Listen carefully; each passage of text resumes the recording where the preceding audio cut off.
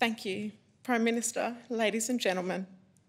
Thank you to our friends and our family, the people of Katherine, and the Australian public for the extraordinary generosity and support on our journey so far. Thank you to Meg, who has been our absolute rock for over the last 12 months. In the words of Dolly, speak even if your voice shakes. So please excuse us if our voice shakes. Bullying has no place in anybody's life, not in school, not in sporting fields, and most certainly not in the workplace, and not online. Yet 1 in 4 children are being bullied.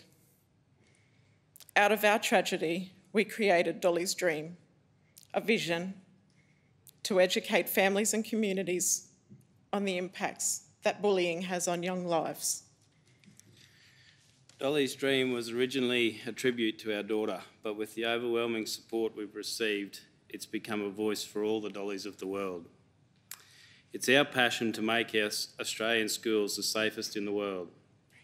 Combating bullying requires a collaborative approach from parents, teachers, carers and the whole community to ensure we are supporting and teaching our children from all angles.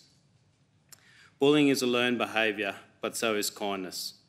We can combat this and teach our children to be kind instead, and that bullying has no place in today's world.